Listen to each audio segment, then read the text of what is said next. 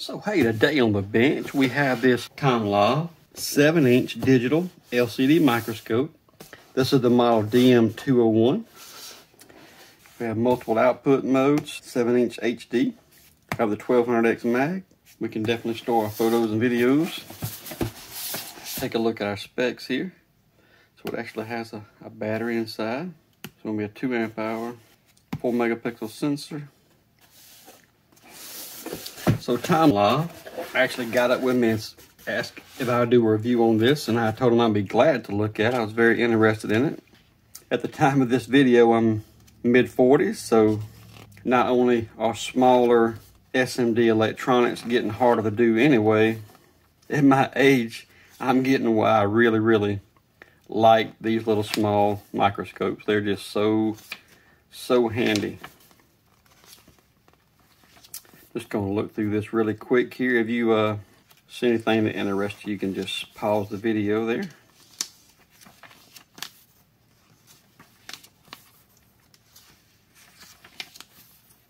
First thoughts on the manual is seems to be very nice and clear. There's a little bit more information on the specs there.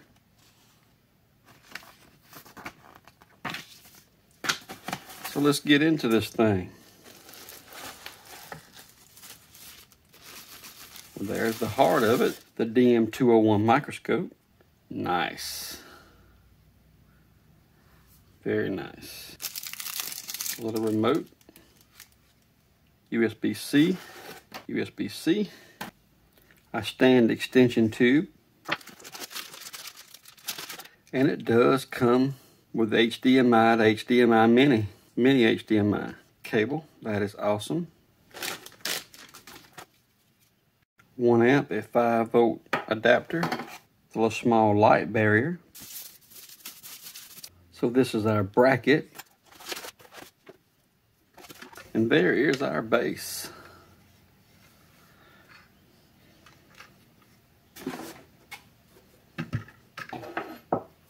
So if you did want to add this extension,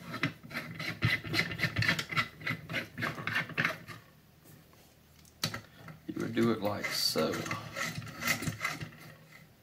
Or go without it, right?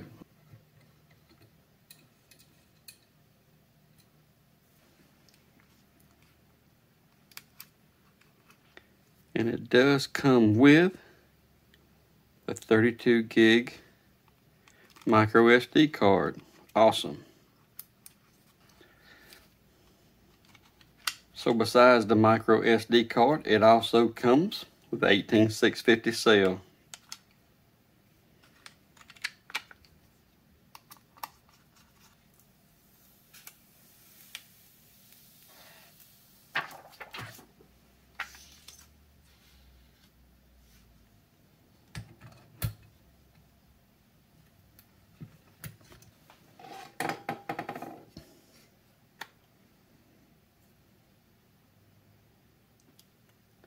That's pretty awesome.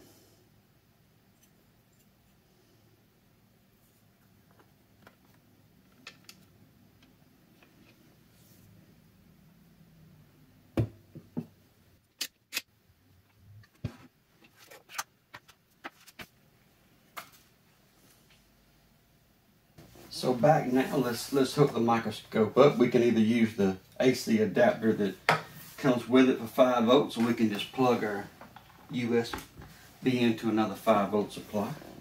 This battery is charging. We're going to have it plugged up for now just to show it plugged in and powering up. Set this adapter that comes with it for convenience aside for now. And it does show our battery charging, so that's neat. Bring this blue lighter background over and we can see this adjusted pretty good there. But this is going to be a little bit different level. Let's look at this. This is a board on a cordless drill battery.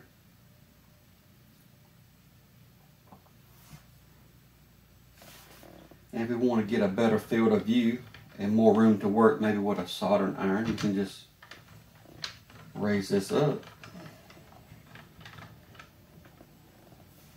to to up to that level if we want. So I really like that a lot. And by the way, I went ahead and put the cup on here for shadow reduction. It's actually called a light barrier. If you get up really, really close, that'll help keep the LED light ring on the bottom from having that glaring reflection on it. But really doesn't help here so much, but it does up close. And by the way, the intensity of our lights change here on a slide bar.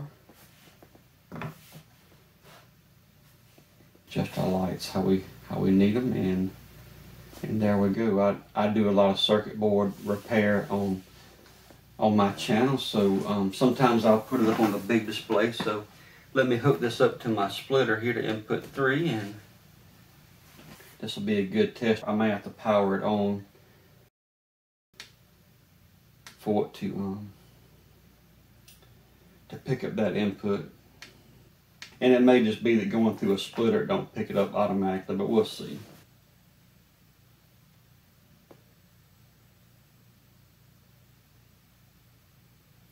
And there we go. Move this over just a little bit more, you can see. So now, I'm sure some questions will come in about delay time, so here we go. You'll be able to see it here as well as up here at the same time for yourself. So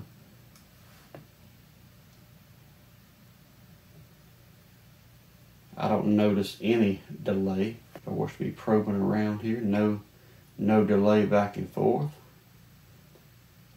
Pretty impressive, really.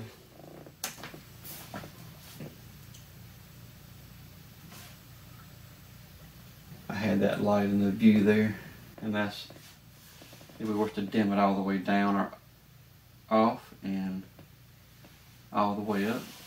So you get to see the difference there in the contrast and how well the camera picks that up. And also, to be fair, I do have my workbench lights on wide open as usual when I'm doing work, so you do get to see how the screen looks compared to the brightness of the light. Of course, we could dim that and it will be even better.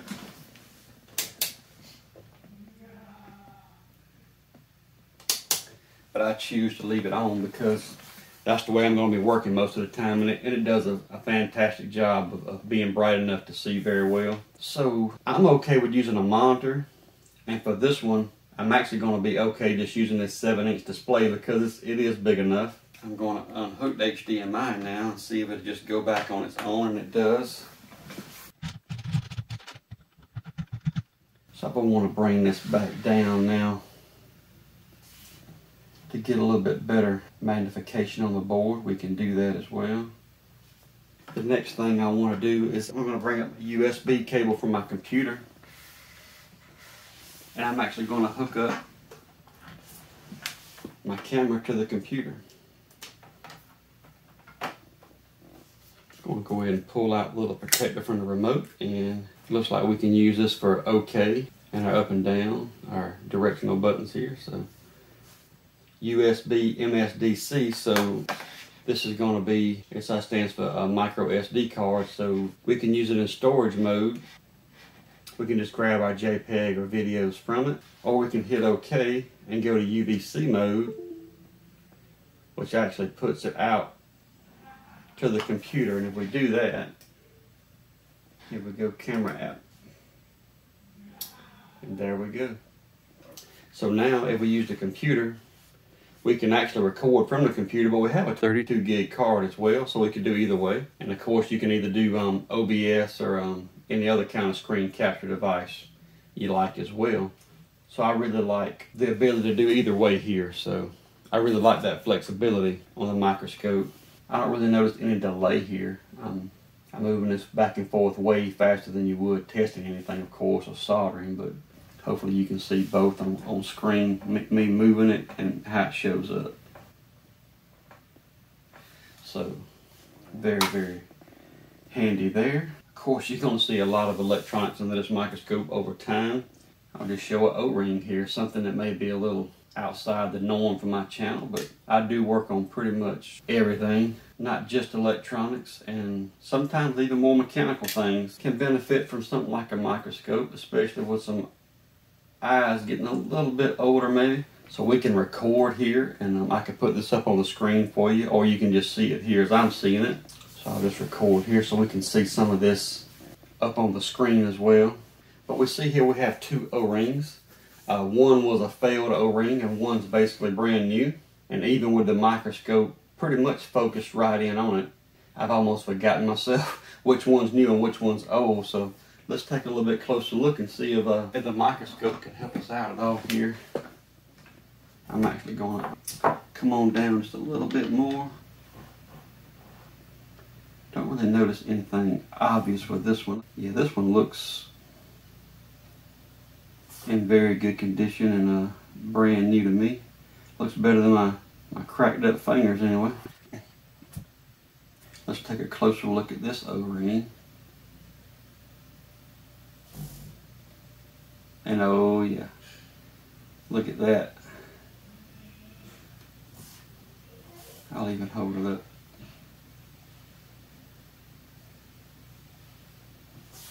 We can definitely tell that this O-ring is dry rotting and it's definitely had better days. So just a small example here of a image on the microscope. I'll probably put the board back up here briefly, since I actually didn't get into recording of it, I don't believe.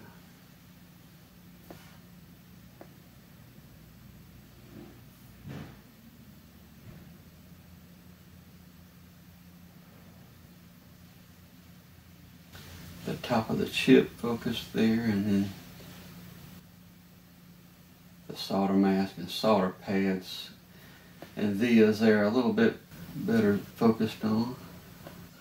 We see here our data pins for the microcontroller. Let me go up just a little. We see these data pins for our microcontroller right here, and we can't see them we can't see the reset here extremely well, but that right there is actually the reset pin.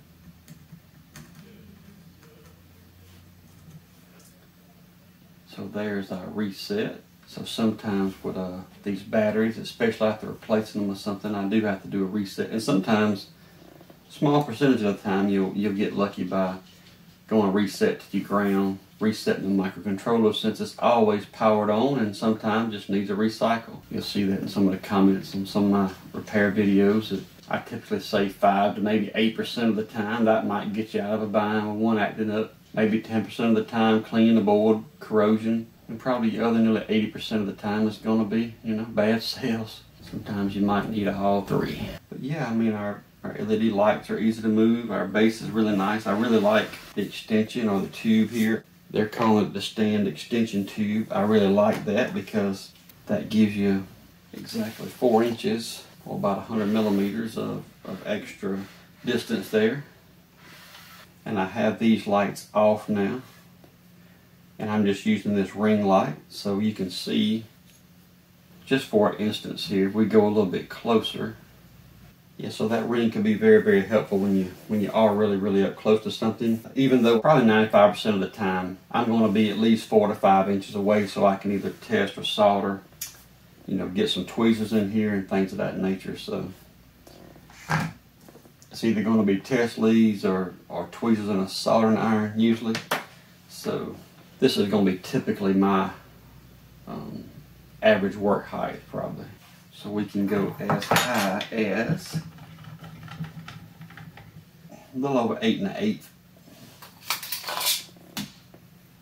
I mean, you could even remove that if you wanted to, right? You could even go a little bit higher.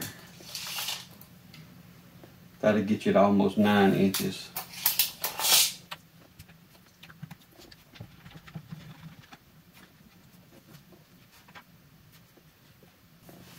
So at this point, I'm actually going to just unplug from the computer, and we will actually run off a battery. So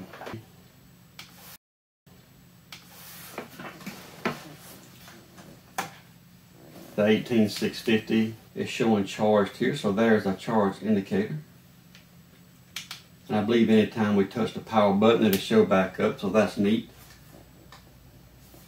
So our lights and everything, if you can see that, we're just all running off the 18650 rechargeable battery. So let's look at the menu on this. We can go through it as well with the little remote here after we get into it, but can go over to playback and go OK, and this will be reading off of an SD card if you wanted to play this.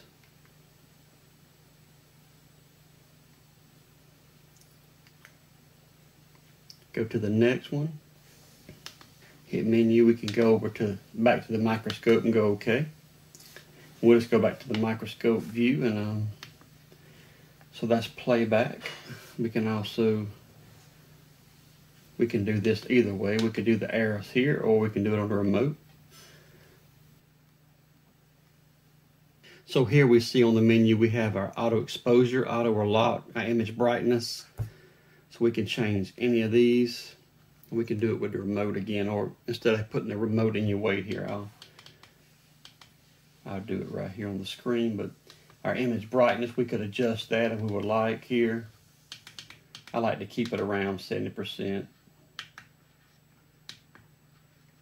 Our white balance, you can even cal your white balance with a gray card on it here, as it shows in the manual here. We can do our different effects as far as black and white. We also have WDR, which is our wide dynamic range, contrast, saturation, sharpness. We can mirror horizontal or vertical. The frequency, which here in North America would be 60 Hertz. Return. So here we see some of our settings, and it's two different pages here, but the first one is our shortcut. If we want the shortcut button for OK to be our photo, video, or freeze, and I have it set for video. So even if you hit OK or hit it here while in microscope mode, it'll record video. Our resolution on photo and video, LCD brightness. If you want the auto off, especially if you're on battery power maybe, you can make it automatically turn off. Language, which is as many languages to choose from. Our date and time. Go back to the factory defaults, format our card, and of course our version we're running here. Return, and we'll go, this is our marking. We can do crosshair. We can have our horizontal and vertical lines on and off, including ruler, center. So when you cross cursor, I have it off, but you could have a ruler or a center marking. Line index, you can actually have multiple lines, have them to show on and off, and the line type, etc. And that's basically it. And that pretty much completes it for the menu. One thing I don't know if I mentioned or not, when you're in microscope mode, you can use your arrows to actually you do your digital zoom in. For example, with this little button cell battery up here, we can go all the way to 16x on the digital zoom if you're interested in that. So that might be handy for you.